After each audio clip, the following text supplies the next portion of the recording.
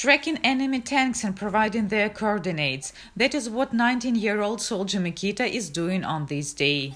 He is an aerial scout with Ukraine's armed forces, but started as a combat medic after Russia invaded his country. I've been studying in National University of Ukraine, of Bogomolets, and the territorial defense I have gotten to because of a very lucky accident. I asked my teacher, how can I help? Maybe you need some help in the hospital. And he told me, no, we have everything fine, but I have a friend who organized a medical center.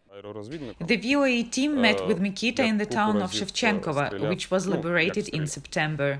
Ukraine's usage of high-precision projectiles against Russian occupiers left the city relatively intact, while tactical medical courses helped save lives. American volunteers help us so much. We have volunteer, instructor, tactical combat casualty care.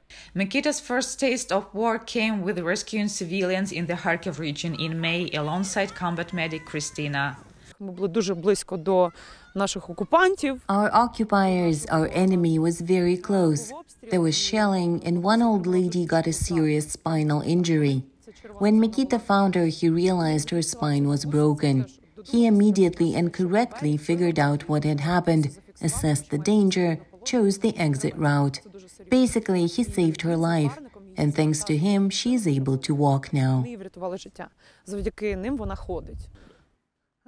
Like Mykyta, Kristina always knew she would join the armed forces. Originally from Ivano-Frankivsk, she worked at a hair salon in Lithuania, but returned to Ukraine just before the war started. I took off all my possessions, packed a backpack, and applied to join the armed forces as a combat medic right on February 24th.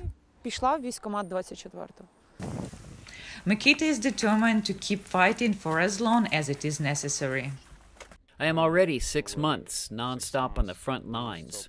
And when I'm like, oh, I'm tired, I don't want to work, I just think about what occupants and terrorists are doing with our civilians, how they murder our people, how they torture them, what they do with our women and our children. This gives me power. It's a very powerful weapon. After the war ends, Kristina plans to return to her work at a hair salon. Mykyta hopes to resume his studies in neurosurgery and continue saving lives. Kosstutschenko for VOANews, Kharkiv region, Ukraine.